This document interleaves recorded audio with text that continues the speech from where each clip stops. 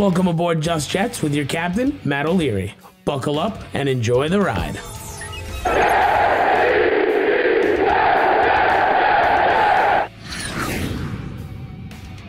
Hello and welcome to Just Jets episode 117. What is going on? I am Matt O'Leary hanging out with you. We have a ton to get into today. First and foremost, we are going to get through one of the dumbest lawsuits I've ever heard of in my entire life. We'll do your voicemails, but before all of that, got to talk about Manscaped. Summer's coming. The sun is shining. Shirts are popping off. Your balls are smooth. You heard that right. Your friends at Manscaped are here to make sure your beach balls are as smooth as Floridian sand. In summer, you want to kill some cold beer and barbecues. Don't kill the vibes with your pubes peeking out of your swim trunks. Ew! That's why Manscaped has their Performance Package 4.0 to keep the party in your pants looking crisp and refreshing all summer long. Dive headfirst into summer by joining the 4 million men worldwide who trust Manscaped and get ready for hot guy summer by going to manscaped.com for 20% off and free shipping with my code JETS20. That is JETS20 for 20% off and free shipping from Manscaped. Get yourself something nice. Also, speaking of nice things, the Sauce Gardner shirts are in. If you haven't gotten one, you are sleeping on the job. Comfy, nice. Link down below in the description to the store for your Sauce Gardner shirts. Also dropped two others. Not sauce related, but rookie class related. We had a couple of requests for Breece Hall and Jeremy Ruckert, so we're going with the Long Island's hometown hero for Jeremy Ruckert and going with Breece Lightning. Figure that one out. For Breece Hall. So super excited to get into it. And hopefully you pick it up. It's been a blast. They've been selling well, so I appreciate that. It helps the channel. It helps me. All positive things, and it brings me a smile when I see people excited to get their Sauce Gardner shirts. I love it. It's comfy. It's very comfy. So let's talk about the dumbest lawsuit I've ever heard of in my entire life. And you're like, Matt, is this a lawyer show? Did I subscribe to the wrong podcast here? I thought this was a Jets channel. Well, fans are suing the Jets and the Giants to remove New York from their name because they play in East Rutherford, New Jersey. This is a storyline from this past week. Okay. This bothered me. Why did it bother me so much that I wanted to open with it on this podcast? And like, we're going to get to real Jet stuff too. There's questions. Every week I talk so much Jet stuff. We want to do a little bit of a rant and a little fun here at the start and a little stupidity at the start. The Jets play 11 miles from New York City. They are 11 miles. This is a semantics argument here with dropping the New York name and picking up New Jersey because they are in Jersey. It's stupid. It's dumb. It's so stupid. The Buffalo Bills play in Orchard Park, which is about 11 miles outside of Buffalo. Should the Buffalo Bills have to change their name to the Orchard Park Bills? How about the Dallas Cowboys? Dallas, the big star, one of the most iconic logo in football. It probably top two it's Yankees 1, Cowboys 2 are probably the most recognizable sports logos or sports brands here in the United States. America's team, the Dallas Cowboys. They don't play in Dallas. They play in Arlington, Texas. It's 20 miles away from Dallas. San Francisco 49ers. Their beautiful new Levi's Stadium. It's got to be in San Francisco, right? Wrong, Santa Clara. That's the big thing. That's the big one. Is the Jets, and the biggest issue right now that we have to do is we're creating a lawsuit and trying to get, like, it's millions upon, it might even be up to billions of dollars they are looking for to change the name to New Jersey Jets or New Jersey Giants. That is never going to happen. It's not. And why? What's the difference if they play in New Jersey and are branded as they're not going to want to hear this. If you're from New Jersey, you're probably not going to want to hear this, but from a branding perspective, they want the New York name because the biggest city in the world, the city that never sleeps, that's what they want. And then they say, well, why don't you play in the city? Where? I guess it works for Madison Square Garden. I guess theoretically it does. That's a 20,000 seat arena versus a 100,000 seat football stadium. They're gonna do one on the West Side Highway. I don't know how good that would have been. In Manhattan, that would make it. That would be the big one. You'd lose. Forget tailgating. That's out the window. I see so many times. I can't tell you how many people comment, and like, I understand like where they're coming from, wanting your own stadium and like, want to put it back in New York. Where? In Queens? Knock down all the what do you call it? The garages by Citi Field and build a MetLife Stadium there? Okay, yeah, in theory, that'd be nice, sure. But logistically speaking, does it make sense to have two 100,000 seat stadiums within 20 miles of each other?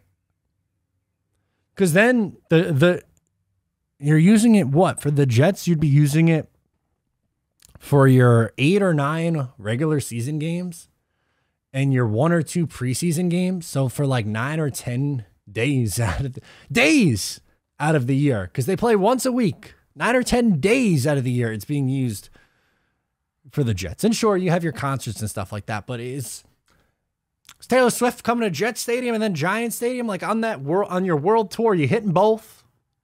Does it make sense too? Logistically speaking, I don't know. And what do you use losing? Like, I've seen people say that New Jersey's been footing the bill for years for these teams.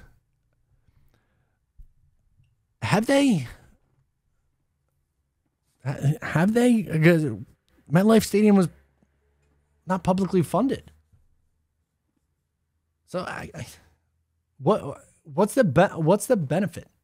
Other than if you're from New Jersey and want the pride of saying, this team plays in Jersey and they're the Jersey Jets, or they're the Jersey Giants, or they're both the Jersey Jets and Jersey Giants. Why? Why rebrand? Don't rebrand. It's stupid. This is a semantics argument about 11 miles. That's what we're talking about. But oh my God, at least with the Dallas Cowboys, that's still in Texas, is not crossing state lines. Crossing city lines, city limits. I can't believe this is real. If I had that much time on my hands, I don't think I could even come up with something that stupid to do. Coming up with a lawsuit. I want to sue the Jets and Giants. I'll give you, how about this? Why don't we come up with better reasons to sue the Jets or the Giants? But we're a Jets show. I could think of so many other reasons why I want to sue the Jets. I don't really. This is a joke, people. Personal damages to my health and well-being. What do you think how much do you think I could get? How many millions can I get from the Jets for all the mental anguish they've put me through over the years? How about that? I'd much rather that than a stupid name change. We got them. The Jersey Jets now. This is so stupid. That's what I want to do. I want to sue them because they missed the playoffs so much. I want to sue them because Woody Johnson. How about this? This rubbed me the wrong way this week. Here's something we can get into from this week. We've done the schedule stuff to death already on this channel. That's why I'm not doing another schedule run through. We got some of these questions, obviously, from the callers. They're going to be on the schedule and stuff like that. But Woody Johnson was like, "Oh, outside of the schedule release, we're going to have this amazing surprise for you, Jet fans." The big surprise was a 7-game package. What? That's the drop? That you like, basically almost, we don't have a full, you're not a full season ticket holder. You only have tickets for 7 of the 8 games, or whatever the hell, how many home games they play? I think it's 8. You only have tickets for 7 of the 8 games. No preseason games, or whatever it is. You have 7 games instead. It's more family affordable. Do you still have to pay the PSL? How about that? Can we sue over the PSLs? That'd be a much better reason to sue. saying I have to fork over 10 grand a seat or whatever the hell it was for a PSL first before I have the right to buy my season tickets. Can I sue for that? Because that's just stupidity. Oh, God. We've reached the months of May here. And the funny thing is, there's so many people. This is something that I love, too, from this time of year. When the comment section there's always one. And it'll be like, oh, we're really reaching for content here. Even though, like, this channel or all the Jets channels, we do content every single day for free, year-round. And it's always in the comments on these kinds of videos. And we'll see. I'm recording this in advance, so I have no idea what it's going to be like. But I bet the numbers for this are pretty good. Because all those times on all those other kinds of other videos, they do well. They always do. Like right now, there's examples of it as is. I want to switch it over now. We talked about, the schedule rumors and Sauce Gardner getting his number. One of the biggest viewed videos that we've had this past month. It's nuts. It's nuts. It's funny. I love this time of year. Thank you guys for tuning in. Sorry for going off the rails there. Just needed to rant, get it out. I need to get I have all this pent up frustration over the argument about the Jersey Jets that I'm lashing out now. Sorry, that's on me. But this is what you get for the Just Jets podcast. Let's see your voicemails up next. We're going to go with Bill from Georgia to get us started. I'm Bill D'Angelo from Georgia, longtime Jet fan. I'm there for the first Super Bowl. And my question is simply, if Zach Wilson manages to really master this offense, which I really have a gut feeling it does, is it possible we can contend for a playoff spot? Talk to you soon. Bye. Go Jets. Thank you, Bill. Thank you for calling in, man. Oh, I would love it. Now, I think he's going to take a pretty sizable jump forward. But let's say there's a massive leap forward and he goes from like, I don't know, he's probably like a bottom 5 quarterback last year. And let's say he's pushing like top 10. Now, I think I'm not saying before, I already see the comment section now flooding to type on the computer at me saying, what? You can't possibly put that expectation on Zach. Let's play the game for a second. If he does, can they go 10-7, 11-6? Yeah, maybe. And at that point, you're probably fighting for a wild card spot. With how good the AFC West is, I understand all that. The AFC North, I get it. It's contingent on Zach. If he takes this massive step forward and is pushing a top 10 quarterback, yeah, they're probably going to win some games. But even if he just takes a marginal step, which that's kind of where I'm at. I think he takes a marginal to a slightly above average step and is like, I don't know, let's say hanging between the 15th and 20th best quarterback in the league in year 2. I think they win 7 or 8 games. So can we set the bar competitive? Because I think they'll be competitive. I think that's what we can say. Playoffs might be a little ambitious unless there's a massive step, but we'll see. I hope so, Bill. I hope you're right. Man, that'd be a blast. That'd be an absolute blast. Let's do Joe from Florida. He wants to talk about Ulbrich. All right, let's do it. Yo, Matt, this is Joe from Florida. I got a couple questions regarding the defense. Sure. Number one, what do you think of Jeff Ulbrich as a defensive coordinator? Now, we all saw how Mike LaFleur kind of got better as the season went on. He kind of grew into himself and just became a what seems to be a competent guy. Jeff Ulbrich, however, had 32nd ranked defense and seemed to only get worse as the time went on. So do you think he's the guy, or do you have any opinions on him at all? Because, I mean, even Rex and Todd Bowles had some pretty competitive defenses with some pretty lackluster talent. And the second part of that question is, how much do you think that these linebackers are going to affect the defense as a whole? The Jets seem to have a pretty good defensive line as of right now, and you seem to have a pretty solid defensive back room as well. But the linebackers outside of C.J. Mosley, how much do you think they're actually going to affect the overall performance of this defense? Thank you. Let's go Jets, let's go Mets, and let's go Rangers. Love it. Love it. So as I'm recording, the Ranger game 7 is on in the background. I always record on Sunday nights. I bet the Rangers tonight. I think the Rangers win Game 7, and they just tied it. That was a crazy sequence that I just witnessed. It was a goal from the Penguins that looked like a borderline high stick, and then the Rangers go right back down and tie it. Game 7 hockey is the absolute best. It doesn't matter that I'm an Islanders fan or whatever. I just want to watch elite Game 7 hockey. Like that's sick. But as far as the defense goes, Ulbrich definitely got worse. The funny thing is, do you remember from the first 4 weeks of the year, there was conversations about if Ulbrich keeps this up with this defense, he might get head coaching. He might get head coaching calls. And everyone wanted to run Mike LaFleur out of town. That quickly changed. It did a 180. Now, I'm not saying fire Ulbrich, but I definitely think he's sweating a little bit. The defense will be improved overall, I think, especially on that defensive line. But you pointed it out, and I think it's a good thing to talk about, is the linebacker core. Outside of C.J. Mosley, it leaves a lot to be desired. I know Quincy Williams is a fan favorite. He still has his flaws, especially in coverage. Like if you want to say that, he comes up and stops the run and makes big plays. Okay, yeah, he does, and that probably puts him ahead of some of these other guys on the roster. But they need more help at that position badly. And safety. That was something that I would have liked to see them add in the draft.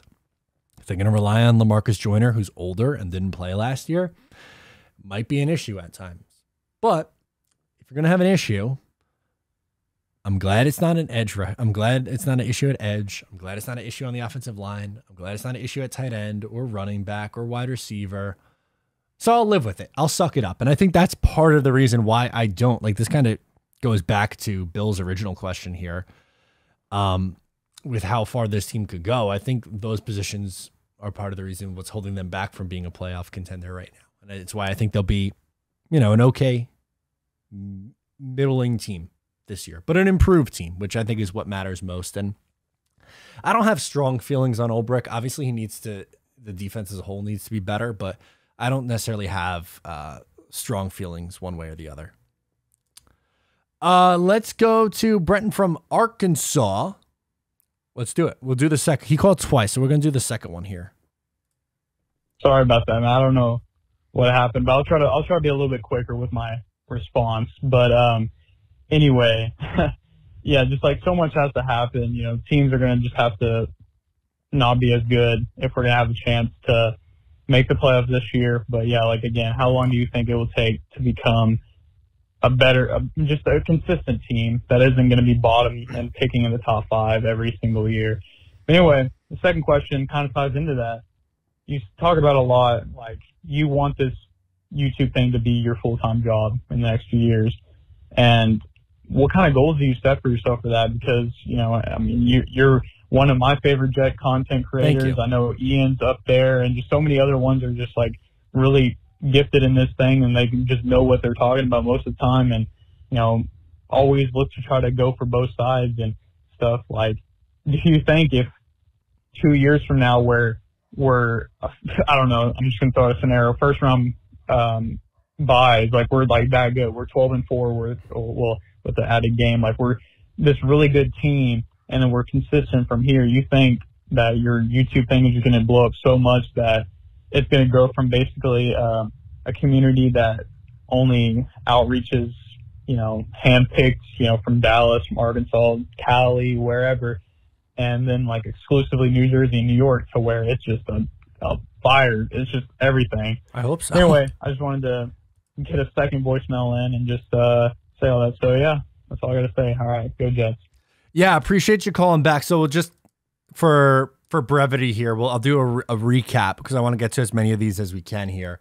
So we'll do a recap of the first one. Essentially what he's asking is how long you think it'll be before the Jets are, consistently good. And I think the foundation is there for them to be, getting to that point. Obviously, I mean, we talked about it a ton already, but just in general, it's going to be dependent on how good Zach becomes, really.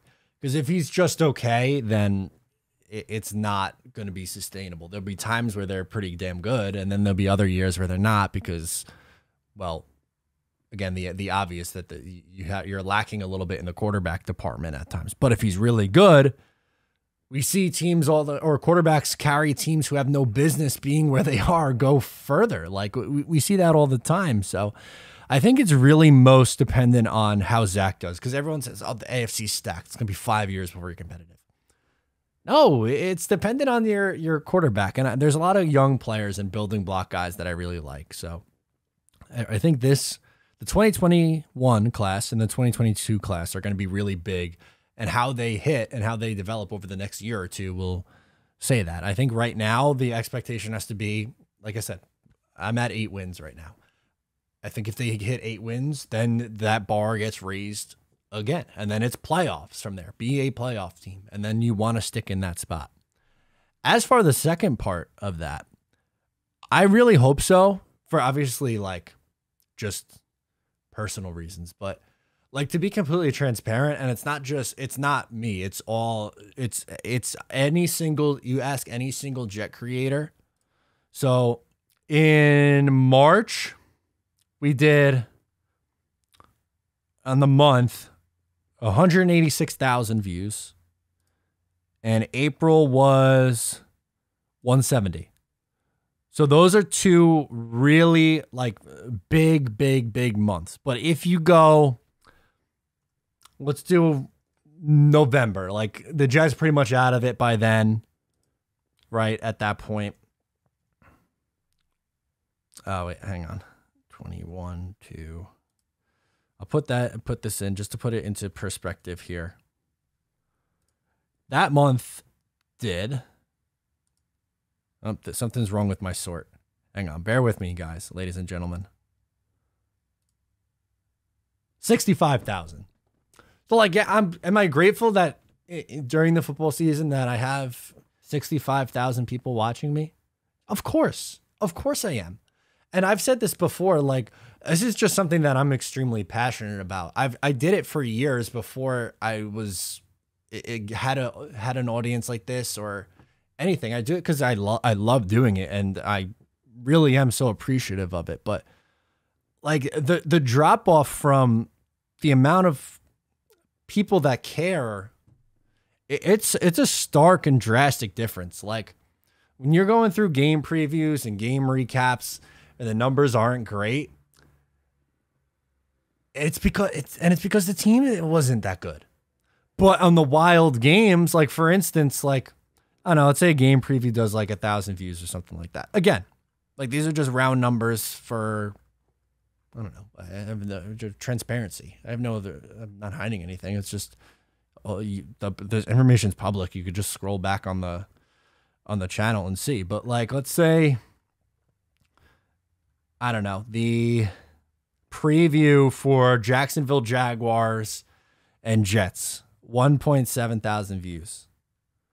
But the recap video for the Jets Bucks, which was a crazy ending, 4,500 views. Or a good game, right? Okay, so this is maybe even a better example. 1-7 on the preview, but on a game the Jets win and where Zach looks pretty good, 4.5, 4.5 on the recap. But then like you have, I don't know. Do we have a bad one? Yeah, here you go. Okay, Jets Saints in November of last year or December, whenever it was. 1-4 on the preview, 2-7 on the recap. If people are showing up in droves, and again, not in a selfish way, and just people are yearning for more Jets content because they care so much about the team on a week-to-week basis. Yeah, that would be huge for all of us. And all these Jets guys would feel that way. Richie, Ryan, Greenbean, all of them. I want to see all of them grow. I said this on the live stream last night, and if you don't tune in, there's not one this upcoming week. I already explained why on that show, but on Sundays, usually I hang out for an hour before recording the show. And I was saying, like, Jet fans are really lucky, I think, and myself included, because I consume other people's content that I like, and there's a lot of really good fan content. And I think to see the growth, like you see it a lot in the off season. I don't want March and April and May to be my biggest months. I want it to be September through December, because that means people are caring. And I want it to be January. I don't want it to be February too for playoffs and Super Bowl. But yeah, that's a really interesting question. And not a lot of people have asked that before. So sorry for going off on a tangent there. And if you're uninterested in that, in the more behind the scenes stuff, apologies. But yeah, I think that would be huge for all of us, not just me, but for this entire Jets community and this entire YouTube community. That would be tremendous. That'd be the best thing to ever happen to us. Let's do Jerry Jet calling in next. Let's do it, man. Matt O'Leary, this is Jerry Jet, Massapequa in the house. Matt, I called you twice during the season last year, and I told you that Michael Carter was too small, okay? Great third down back. Now you got Breece Hall. I told you we needed a running back. Double tight end set. They went out. They got three tight ends, okay? Power running game, Matt. Gonna run the ball. Michael Carter was too small. So, listen, about this division game against the Patriots on Sunday night, listen, we were 2-16 the last 3 years in the division. Got to beat these division opponents. Got to beat them. I don't care if we play them week 1, week 8, week 12. To get anywhere, you got to beat teams in your division. Jerry Jet out. Thanks, Matt. I love it. Hope you enjoyed the victory lap there on the Jets going out and getting a stud running back in the second round. Look, I think Breece Hall is going to be good. I don't like, again, unless you're the Tennessee Titans are really the only team that runs a power back into the ground the entire time. And I still think Michael Carter is going to be heavily used. So it's like, I mean, Michael Carter had what, 650 roughly yards last year. I don't think he's going to do that again. Obviously, I think Breece Hall gets more, but I don't like Michael Carter's not going anywhere. He's still going to be a part of this team. He's going to be a good 1B, I think, to the 1A. And as far as the divisional games, yeah, I didn't want to open the season on Sunday Night Football against the New England Patriots. Do I think they could contend with the Patriot or compete with the Patriots this year? I sure as hell hope so. Because 0-12 in the last 2 years in the division is not good enough. And it's got to start there. Split with the teams you should be competitive with at least. Can you split with Miami and New England? Buffalo is head and shoulders above you. Like, no one's going to argue that. Maybe you steal a game. Great. You go 3-3. That'd be phenomenal. But can you split with Miami? Can you split with New England? Win your home games at least? I don't think that's asking too much. All right, let's do Blade calling up next from Idaho. Hey, Matt, it's Blade from Idaho. What's up, man? And I just got done watching your New York Jets scheduled rumors, and it really hit home when you said you just like watching your 1 o'clock games, and you just like your certain time. And like, I'm the exact same way over here in Idaho. They come on at 11, and I just always love the morning games because I just watch it and then I'm done. But what just kind of hit deep with me is that this, like, we cannot be scared of primetime games. We have to be able to go on and, like, show up for once. The last primetime game we won was Thursday night, Sam Darnold versus Detroit. Like, if we're going to be a relevant team, we got to come out and show, like, the league who we are on primetime and be able to win and not be like the Kirk Cousins of the league where he can't win on primetime, because the playoff games, they're all going to be, you know, Saturday, Sunday, Monday night. It's true. But anyway, it was just something that got me thinking. Just want to know what you think. Bye. Yeah, and like, I don't know, part of it's I'm a creature of habit. I just love the 1 o'clock games. It's easier. I like it better. It's personal preference. I'm not necessarily afraid of the games. I just didn't want to open up the season in prime time. Later, I'm good with Jacksonville in prime time. I think that's more than fine. And I think, like you said, they should theoretically be competitive in their primetime game this year against Jacksonville. And I think you should be able to compete with New England. But again, it was more so just about not wanting to open the year with them. But you're right. Like, you can't necessarily be afraid of that, right? You can't be afraid of the prime time. I do like me some Sundays at 1 o'clock on CBS. The music comes in and it just gets me going. Let's do Jerry Jet from Maine. Hi, this is Maine Jet calling from Maine, of course. Just wanted to inquire, what do the contract numbers of C.J. Uzuma and Tyler Conklin look like? Because I've been told since the drafting of Jeremy Ruckert that Joe Douglas feels so confident in Ruckert that after year 2, he'll be able to move on from Uzuma, Conklin, one or both. And I'm just curious to know what the numbers look like. Can he get out of those contracts easily? Thank you. Yeah, no doubt about it. So we got Conklin right here. After year 1, you're not going to want to cut him, obvious. Or, yeah, you're going to want to have him for at least 2 years, because the dead money would be $7.3 million if you cut him after this year, so before 2023. But if you cut him after year 2, the dead money would be just 1.68, and you'd be saving $6.75 million. As for Uzama, kind of similar story here with him.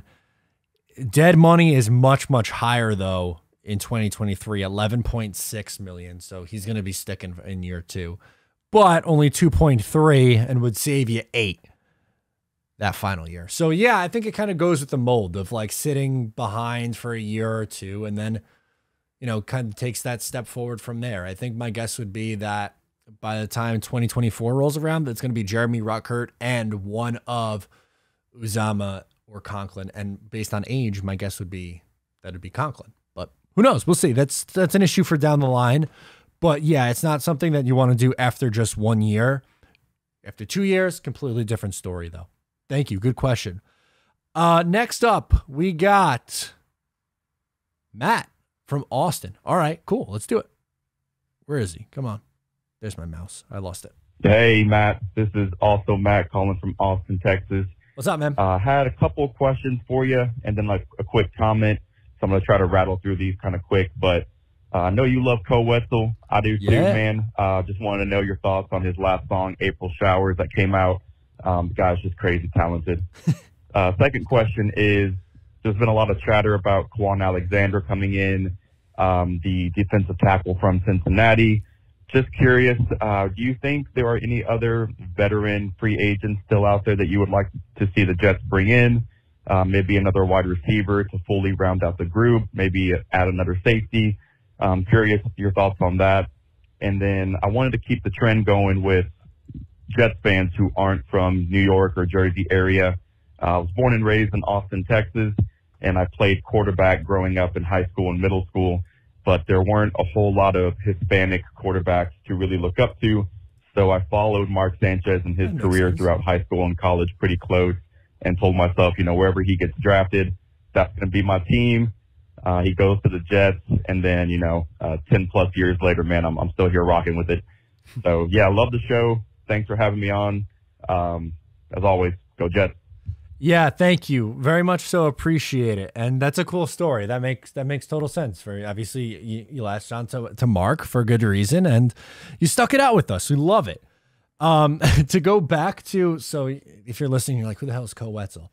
So I've made this pretty well known, but I really like country music, specifically Texas country, and Ko Wetzel is a Texas country artist. He has a lot of rock influences. So if you're someone who's maybe like, I don't want to go all the way into country, but I'm semi-interested, I think Ko's a good jumping point. April Showers is a good song. It's very Ko Wetzel. It's a drinking song. It's loud. It has his Ko-Wetz attitude. It's good. I'm excited for it. I got to see him on tour. When I came down to Houston in this past October, I saw Jake Asman, which was awesome, and that loops it back to the Jets for a second. But I saw Flatland Cavalry and Parker McCollum, who are two of my favorite country artists in a country band, and they're both from that scene. So yeah, I'm a big fan of that kind of music. So I love it. I'm all in on it. And as for the second part, maybe like a Tart, the free safety from San Francisco. Just I feel like that one just kind of makes too much sense, right? That adds up. Maybe it's a wide receiver. I thought Keelan Cole, maybe you bring him back, but obviously he signed somewhere, so that's out the window. But I think we'll see some veterans additions at this point. And Quan Alexander is absolutely someone that I would add to that list because, well, they need help at that position pretty badly. Let's do Eric from Florida up next. Let's do it, man. Hey, what's up, Matt? This is Eric. I'm calling from Florida. And I just saw your last video about, the Jets getting too much media attention. And listen, man, I just want to encourage you a little bit. I think definitely, listen, you're entitled to your opinion, but you can have high hopes for the Jets this year. Listen, as a Jets fan, I think you've been a Jets fan a little bit longer than me. I think I've been a fan for about 13, 14 years now. So I'm used to the disappointment as well. It's not easy to get our hopes up and then have them squandered. But listen, the way that the Jets have built this team in this offseason, the fact that it's getting media attention, I think is a good thing. And I think, honestly, especially for the players, I know they don't want to listen to all that and they want to, whether it's good or bad, media attention, they don't want to hear it so they can really focus in. But for a young team, I feel like that would, more than anything, get them excited, that the expectation is high so that they go out there and ball out. Even if they go out there and only win 8, 9 games, that is such a massive step up. So it is okay to be optimistic. I think you're a little pessimistic about it, and it's completely understandable. But listen, man, I think it's okay to be excited about this team next year. Anyway, love the show, man. Keep it up. Keep your head up. I think the Jets are going to be a little bit better than you think this year. All right, man. Have a good one. Bye. Well, I still got them at 8 wins. I think they're going to be obviously drastically improved. I just like being the underdog. I like the surprise team, the one where you can go in, you don't have very much expectations, but you blow people out of the water. That's my region. That's where I like to live. But I just don't want the letdown. I don't want the expectation to get too crazy, where it's unreasonable. Like I think RG3 being like this team's got to be a playoff team is a little bit much for me. But I get where you're coming from, and yeah, I'm sure the team obviously loves it, and they should, as they should. They should think they can win every game. If they don't think they go 17-0, I don't want them on my team. But thank you, Eric. Very good perspective there. And let's close out with James in Jersey. What's up, Matty? James from Jersey. What's going on, baby? What up? Schedule release, of course. Again, I'm on the train where everyone's going to talk about the schedule release. I don't know. I'm kind of paranoid, but that's just me being pessimistic because, we're having nice things, but of course we can't have nice things. I'm all confuzzled, Matty. I don't know. That starting with the NFC North for 4 weeks straight is very interesting. I'm going to probably go with, I want to say maybe 2 out of 2 out of that division. I'm just throwing it up there.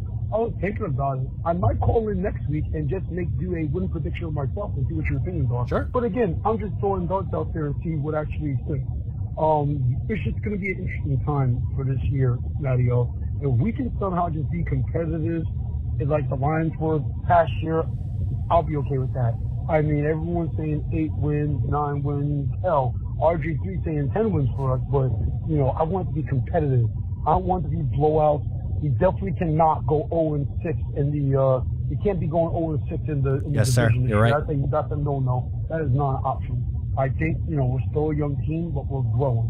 As long as we grow, as long as we keep going forward in the right direction, I think we're on a good pace. Just let me know what you think, man. I think at least, we go 2-2 for the first 4 weeks. We'll fit the AFC North, and let's just keep setting the tone and pray that Zach Wilson makes the year 2 jump. Thank you, and as always, go Jets. Talk to you later, man. Love it. I think you're on. I got 2-2 also in the first 4. I have the wins coming against the Browns and the Steelers. Obviously, the Browns are a really good team, but I think they'll be without Watson at the top of the year. And then, like, Pittsburgh, they're not as scary with Mitch Trubisky or Kenny Pickett. I think that's a winnable game for the Jets. And you're right, man. Don't go 0-6 in the division. Can you at least split? Give me 1 win against Miami and give me 1 win against New England. I'd be thrilled. Or even, you know what? If you get swept by Miami and by Buffalo, but you sweep New England, I'll sign up for that this year. Give me 2. I think that's that's completely reasonable. But yeah, let me know what you think on the full record too, by the way. That's going to do it for me. If you haven't gotten a shirt, please make sure to check it out. Link down below in the store. Once again, I'm Matt O'Leary. Subscribe here if you are new. I'll talk to you next time.